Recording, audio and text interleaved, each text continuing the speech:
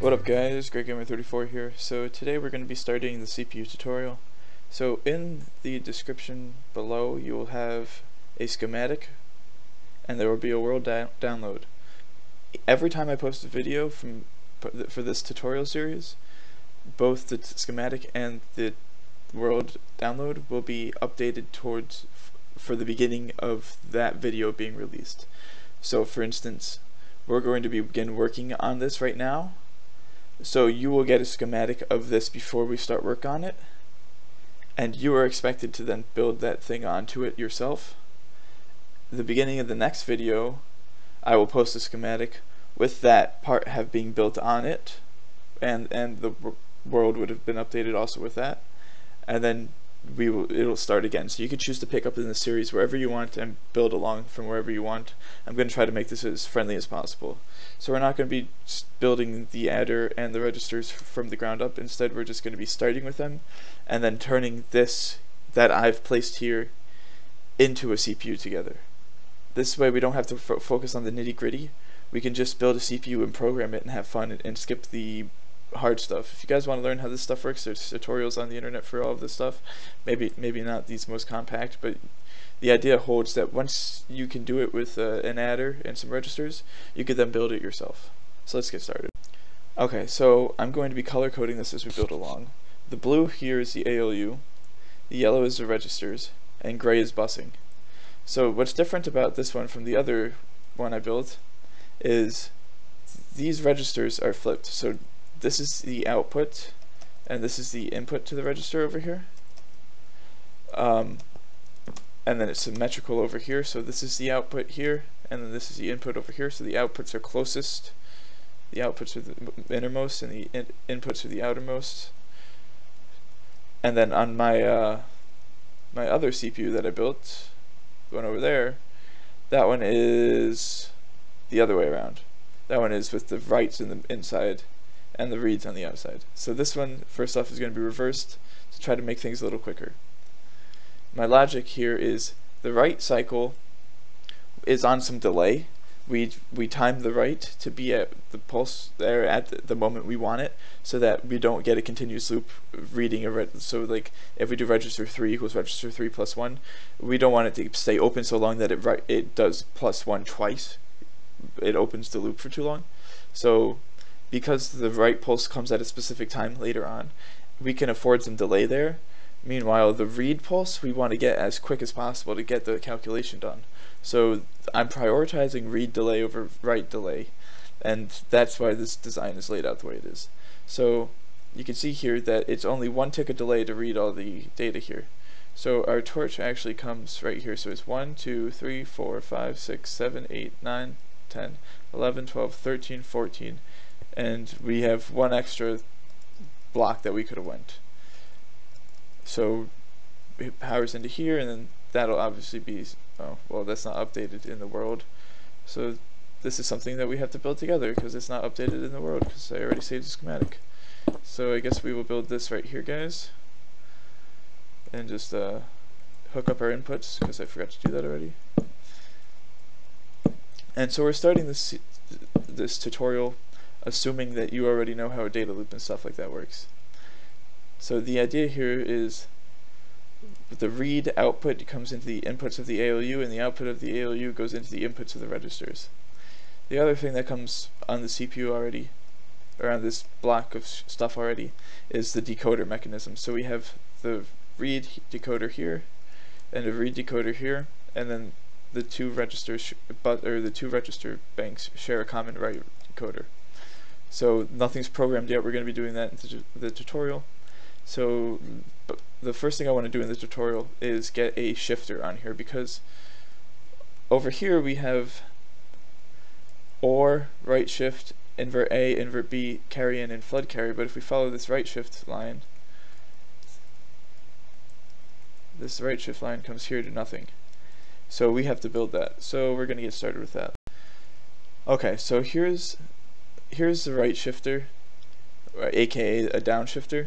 So this is what it looks like, and we're going to go build this over there. So we just have to remember, oh, we got a buddy here. We just have to remember that the top input, the lower input's on the bottom. on the right. Whoops. So we're gonna be doing this in blue. We can just go like this. Shifter, not a shift register. There's a difference. Okay, and then we're gonna go like this. Good. And boom. And boom. Alright, and so basically how this works, the shifter works, is it's a mux. So one way it's going to allow stuff to go, it's going to allow the output of it, and the other way it's not going to allow the output of it. So let me show you how this works here. So we'll get a bit stacked up like this. This is the whole thing right here actually. I'm going to be able to stack it in a second here. So I'm assuming you guys have world edit to build. So how we're going to do this is we're going to take a position here, and we're going to take a position here. Oh my god, the server's lagging. Alright, so I took a first position, that block, not the top, just the block, not the redstone. And the other one I took the redstone, not the block. So I took that. Alright, anyway, so it is laggy. Stack. We need 7 of them. Oh no, I guess I messed that up.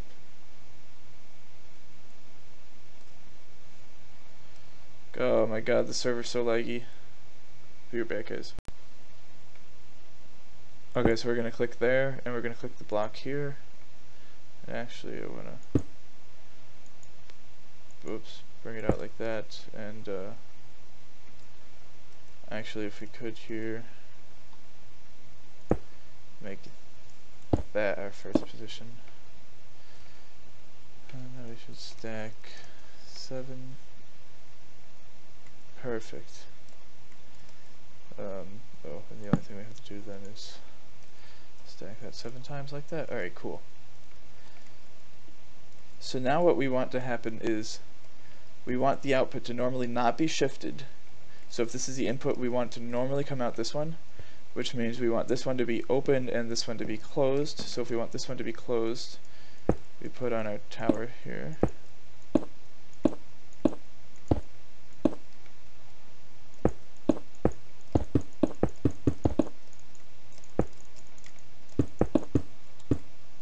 So we build a slab tower.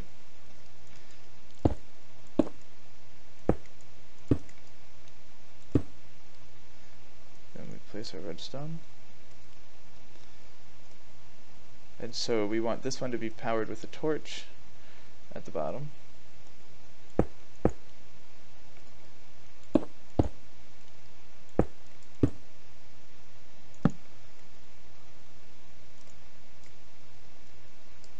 Lag.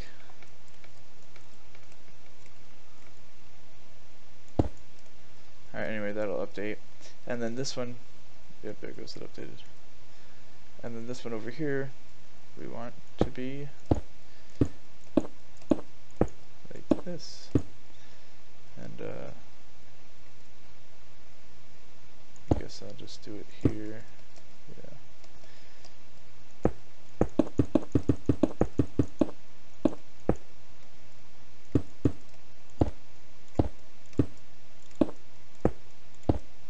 So we just do it like this, like the last one. I could have world edited this, but I guess I chose not to. And then we're going to stick a repeater on it, like this. And we're gonna then, actually we're gonna stick the repeater right like this.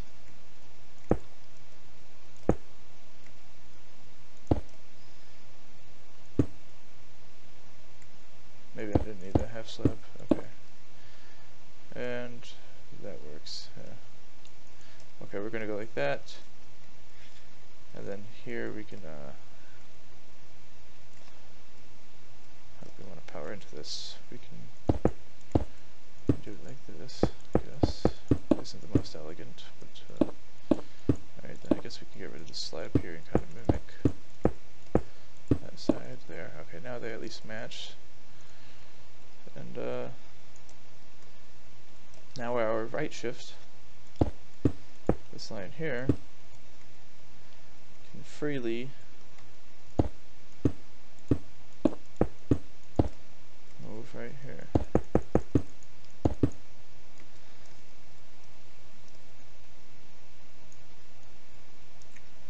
So I haven't done any repeaters, signal strength stuff yet. We'll worry about that later.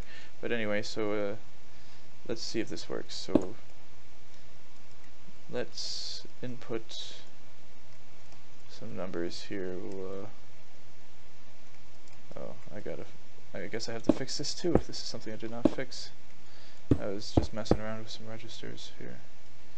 Okay, so that should be fixed. Alright, and we can enter values like this. So let's just get 3 bits, and I'll get a lever. Boom, boom, whoops. Alright, so if I put in a, well, currently we're getting an output, and there shouldn't be an output. Is there any input going into this thing right now? There wasn't a moment ago.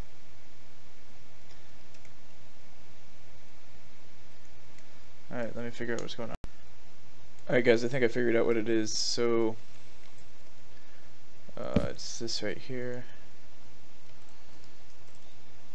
there, and then that ends up interfering like that. That should have got rid of our value in the output here if I actually update it.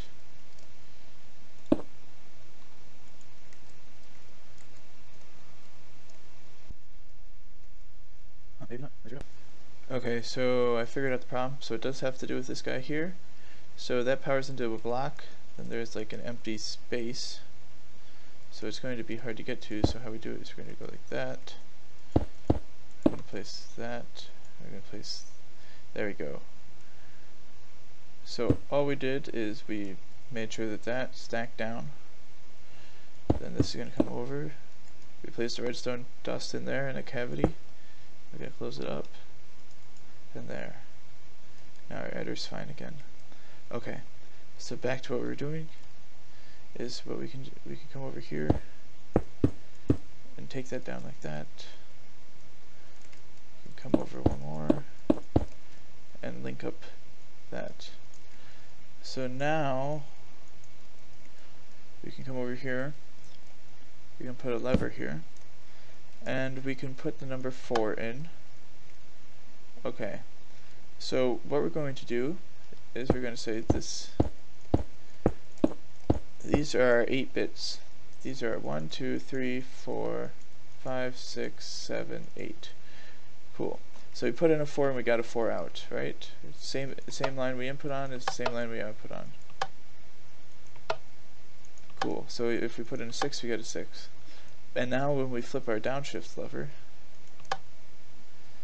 it moves that 6 to a 3. And then if we, here I'll put some lamps.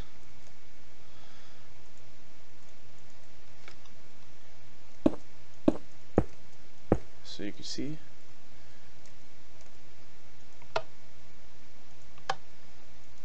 So we have a downshifter. On command we can downshift. So there we go. That's the first part of this tutorial. I think that's long enough. So all we did is we added a shifter to the output here. We hooked it up to our opcode area where all of our opcodes come and meet out.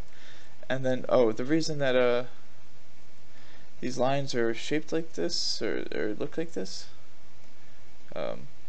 is because we're going to be hooking up a screen here, and so because the outputs were here instead of on the outside, I had to be creative with how I got the outputs up and around. So that's how we're doing that. Getting immediates in there is a little bit easier because we can just get access right over there.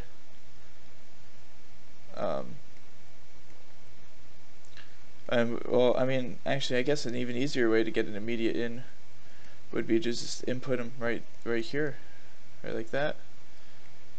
Okay, I might have to think some of that through for immediates, but I'm going to now go get a world edit capture of just the core of the old CPU and compare it to the size of this one. So I'll be right back. Okay, so I'm back, and here's the old one. Here's the old core. Look how massive it is. The ALU is actually longer than the registers, and the registers are 3 wide per cell instead of 2 wide. And the ALU is larger than it. And then we come to our the new one here, and then we could just look at the size difference. Just look at the size difference. So I might be able to make this a little bit easier to see here. So if we set position 1 here. Oh, lag.